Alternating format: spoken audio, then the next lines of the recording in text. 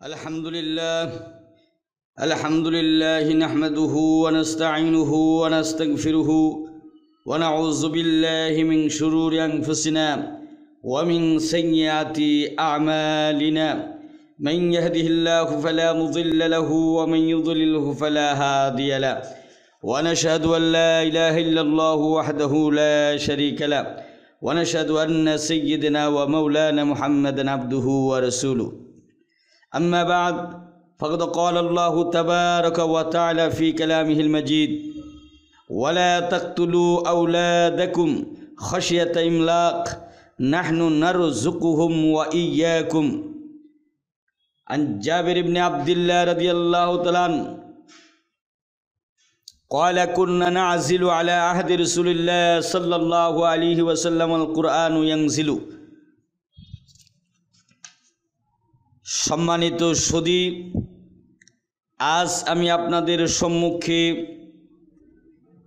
একটি গুরুত্বপূর্ণ বিষয় নিয়ে আলোচনা করব, আর সেটা হলো আজল করা, কনডম ব্যবহার করা এবং পিল দিয়ে জন্ম নিয়ন্ত্রণ, এই পদ্ধতি, পরিবার পরিকল্পনা, এই পদ্ধতিটা এটা জায়েজ আছে কিনা, ইসলাম কি বলে, আল্লাহর নবীজির হাদিস কি বলে, এই বিষয়টি আপনাদের সম্মুখে এখন ক্লিয়ার করে দেওয়া হবে। কনডম যেটা মানুষ ব্যবহার করে সেটা হলো যে যাতে করে জরায়ের মধ্যে তার বীর্যটা পৌঁছাইতে না পারে এবং সন্তান জন্মগ্রহণ করতে না পারে, এই জন্য সমসাময়িকের জন্য একটা ব্যবস্থা, যেটাকে আরবিতে আজলের মতো বলা যেতে পারে। এই আজলের পদ্ধতিটা এবং কনডম ব্যবহার করাটা এবং নিরাপদ সময়ে স্ত্রী সম্ভোগ, এই সমস্ত পদ্ধতিগুলো অথবা পিল ব্যবহার করা অথবা ইনজেকশন, এই সমস্ত বিষয়গুলো যেগুলো সমসাময়িকের জন্য মানুষ ব্যবহার করে থাকে, এই জিনিসগুলো ব্যবহার করা ইসলামের দৃষ্টিতে বৈধ আছে কিনা, এই বিষয়টি নিয়ে আলোচনা করা হবে ইনশাআল্লাহ। তো এই ব্যাপারে ফোকায়ে কেরামদের মাঝে মতবিরোধ আছে। ফোকায়ে কেরামদের মাঝে এই নিয়ে মতবিরোধ আছে। তো যে সমস্ত উলামায়ে কেরাম এটাকে জায়েজ নাজায়েজ বলেন, তাদেরও কিছু মত এবং এর উপরে কিছু দলিল তারা উপস্থাপন করেছেন। তার মধ্যে ইবনে হাজম, শায়েখ মুহাম্মদ আবু জাহরা, আবুল আলা মওদুদি ও শায়েখ আহমদ শাহানুন প্রমুখ আজল এবং গর্ভ নিরোধক যে কোনো প্রক্রিয়াকে শিশু হত্যা বলে অভিহিত করেন। তারা বলেনি আজল করা, কনডম ব্যবহার করা এবং পিল ব্যবহার করা, ইনজেকশন দেওয়া, এটা একটা শিশু হত্যা। তাদের দলিল হলো আল্লাহর কোরআনে কারীমের এই আয়াত দ্বারা তারা দলিল পেশ করেন, ওয়ালা তাকতুলু আওলাদাকুম খাশিয়াতা ইমলাক নাহনু নারযুকুহুম ওয়া ইয়্যাকুম। 2 নম্বর দলিল তারা বর্ণনা করেন, ওয়া ইযাল মাউউদাতু সুইলাত বিআইয়ি যামবিন কুতিলাত। যখন জীবন্ত সমাধিস্থ কন্যাকে জিজ্ঞাসা করা হবে কি অপরাধে তাকে হত্যা করা হয়েছে।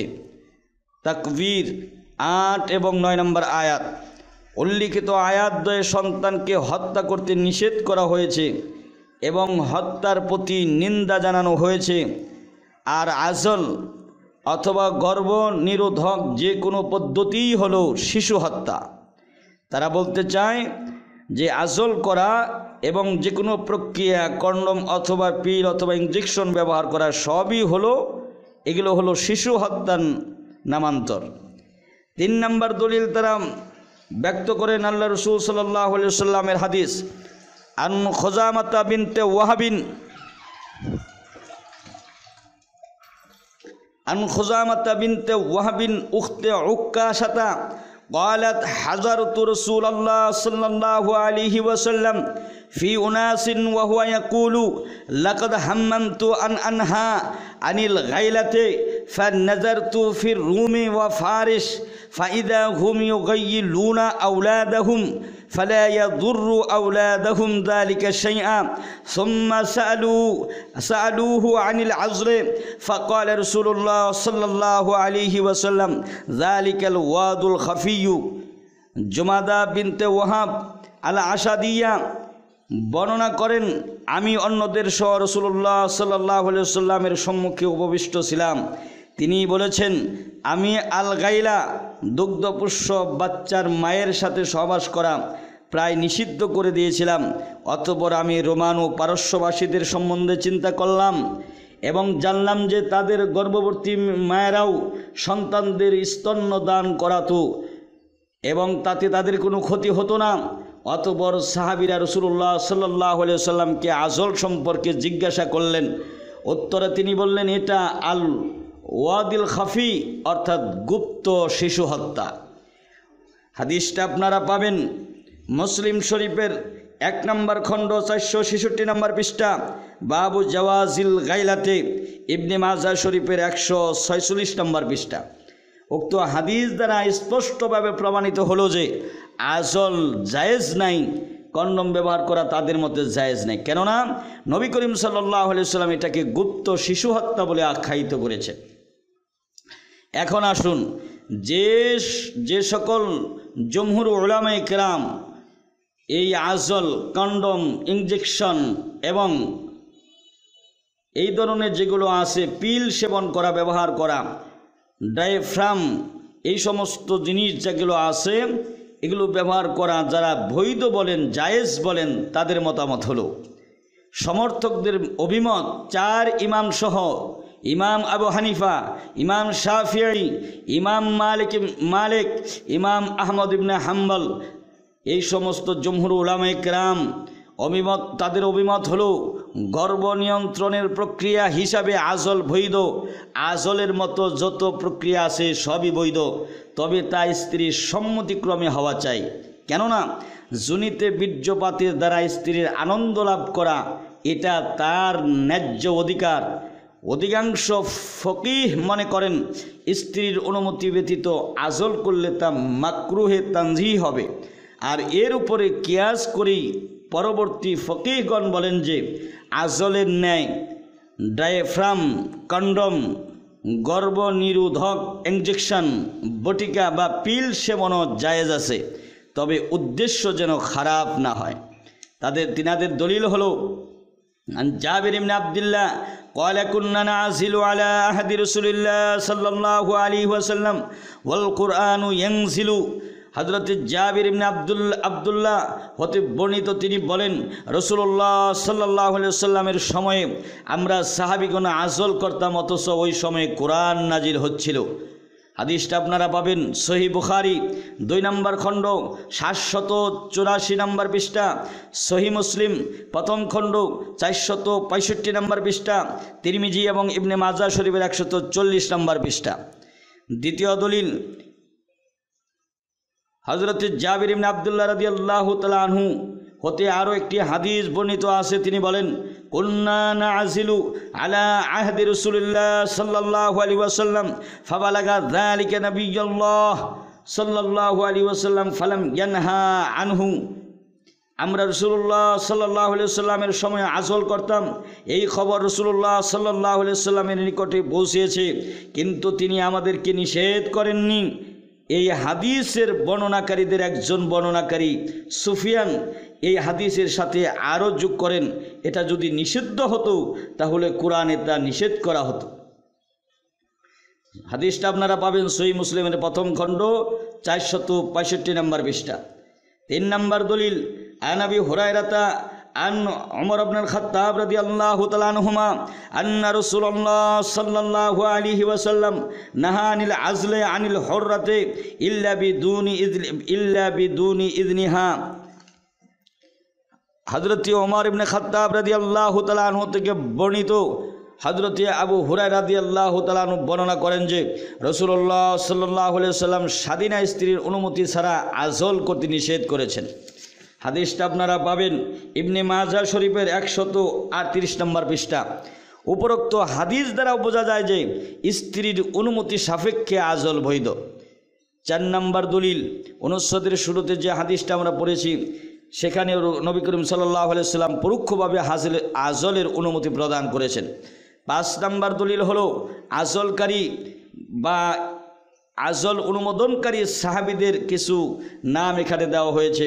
হযরতে আলী ইবনে আবি তালিব রাদিয়াল্লাহু তাআলা আনহু, হযরতে সাদ ইবনে আবি ওয়াক্কাস রাদিয়াল্লাহু তাআলা আনহু, হযরতে আবু আইয়ুব আল আনসারী রাদিয়াল্লাহু তাআলা আনহু, হযরতে যায়েদ ইবনে সাবিত রাদিয়াল্লাহু তাআলা আনহু, হযরতে জাবির ইবনে আব্দুল্লাহ রাদিয়াল্লাহু তাআলা আনহু, হযরতে আব্দুল্লাহ ইবনে আব্বাস রাদিয়াল্লাহু তাআলা আনহু, হযরতে আল হাসান ইবনে আলী রাদিয়াল্লাহু তাআলা আনহু, হযরতে খাব্বাব রাদিয়াল্লাহু তাআলা আনহু, হযরতে আবু সাঈদ আল খুদরি রাদিয়াল্লাহু তাআলা আনহু, হযরতে আব্দুল্লাহ ইবনে মাসউদ রাদিয়াল্লাহু তাআলা আনহু। এই সকল সাহাবীগণ এরা আজলকে আজলের মতো যেগুলো আছে, যে সমস্ত প্রক্রিয়া কন্ডম, ইনজেকশন অথবা পিল, এই সমস্ত জিনিসের অনুমোদন তারা দিয়েছেন। এগুলো আপনারা পাবেন ইসলামী ঐতিহ্যে পরিবার পরিকল্পনা 161 নম্বর পৃষ্ঠায়। এখন যে সমস্ত উলামায়ে কেরামগণ যে আয়াত দ্বারা তারা দলিল দিয়েছেন, এই আয়াতের জবাব হলো, প্রথম 2 আয়াতের জবাব ফকিহগণ বলেন, যদি দারিদ্র ভয়ে আজল বা গর্ভ নিরোধক যে কোনো পদ্ধতি গ্রহণ করে তাহলে তা ভিন্ন কথা, নতুবা এ 2টি আয়াত দ্বারা আজল নাজায়েজ সাব্যস্ত করা কোনো ক্রমেই সঠিক নয়।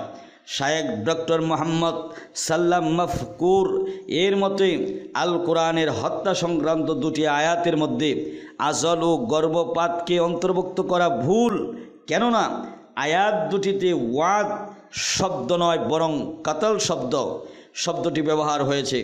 আর হত্যা তখনই সম্ভব যখন তাতে জীবন বিদ্যমান থাকে, কিন্তু এ বিশ্বে এমন কোনো ডাক্তার বা জ্ঞানী পাওয়া যাবে না যিনি বীর্যের রূহ আছে বলে মন্তব্য করেন।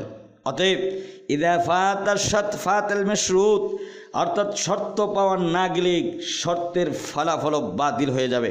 তাছাড়া আয়াত 2 এর শানে নজুল পর্যালোচনা করলেও দেখা যায় জাহিলিয়াতের যুগে আরবরা কন্যা সন্তানকে লজ্জাকর মনে করত এবং তাদেরকে জীবন্ত মাটিতে পুঁতিত করে দিত। আর এমন জীবন্ত হত্যা তো সবার নিকটই হারাম।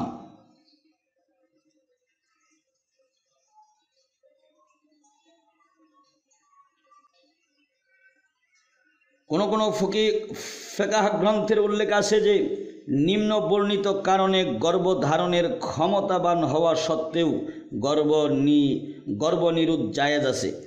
অর্থাৎ গর্ভধারণের ক্ষমতা তার আছে, তারপরেও এই সমস্ত কারণ যদি থাকে তাহলে আপনি গর্ভনিরোধ এটা জায়েজ হবে আপনার জন্য।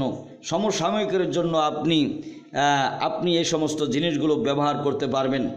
ইনজেকশন, পিল অথবা কন্ডম ব্যবহার করতে পারেন এই সমস্ত সমস্যা যদি আপনার সামনে আসে। 1 নাম্বার, যদি মহিলা গর্ভধারণের বোঝা বহন করতে অপারগ হয়। 2 নাম্বার, মহিলা যদি নিজ বাসস্থান থেকে এত দূরে থাকে যেখানে তার স্থায়ীভাবে অবস্থানের ইচ্ছা নেই। 3 নাম্বার, স্বামী স্ত্রীর সম্পর্ক স্বাভাবিক না থাকায় সম্পর্ক বিচ্ছেদ হওয়ার সম্ভাবনা থাকলে। 4 নাম্বার, পূর্বের যে সন্তান মায়ের কোলে রয়েছে তার স্বাস্থ্য নষ্ট হওয়ার প্রবল আশঙ্কা রয়েছে। 5 নাম্বার, যুগের প্রতিকূল অবস্থার কারণে সন্তান অচরিত্র এবং পিতামাতার অপমানের কারণ হওয়ার আশঙ্কা থাকলে। 6 নাম্বার, গর্ভধারণের কারণে মহিলার দুধ শুকিয়ে যাওয়া এবং কোলের সন্তানকে লালন পালন করার মতো অন্য ব্যবস্থা না থাকা বা কঠিন হওয়া। 7 নাম্বার, কোনো দিনদার ডাক্তার যদি বলে যে গর্ভধারণ করলে মহিলার প্রাণহানি কিংবা কোনো অঙ্গহানি হয়ে যাওয়ার আশঙ্কা আছে। 8 নাম্বার, মহিলা যদি অচরিত্র হয় এবং স্বামী তার সাথে বিচ্ছেদের ইচ্ছাও রাখে। এই সমস্ত কারণ যদি পাওয়া যায় তাহলে আপনি এই সমস্ত জিনিসগুলো সমসাময়িকের জন্য কন্ডম, তারপরে আজল করা, আবার ইনজেকশন ব্যবহার করা অথবা আপনি পিল ব্যবহার করা, এগুলো সব কিছু আপনার জন্য বৈধ হবে। এই সমস্ত কথাগুলো আপনারা পাবেন আহসানুল ফতোয়া 8 নম্বর খণ্ড 347 নম্বর পৃষ্ঠা ইন্ডিয়ান সংস্করণ ফতোয়ায়ে স্বামী 3 নম্বর খণ্ড 176 নম্বর পৃষ্ঠা করাচি সংস্করণ। আমার ভাইরা, যাই হোক, এই সমস্ত যা কিছু আমরা পর্যালোচনা করলাম, এর দ্বারা বোঝা যায় যে এগুলো ব্যবহার করা জায়েজ আছে, কোনো অসুবিধা নেই, আল্লাহর নবীর হাদিসের দ্বারা প্রমাণিত, কিন্তু সেটা যেন স্থায়ী না হয়, সমসাময়িকের জন্য হতে হবে। আল্লাহ তাআলা আমাদের সবাইকে বোঝার তৌফিক দান করুক, সকলে বলে আমিন।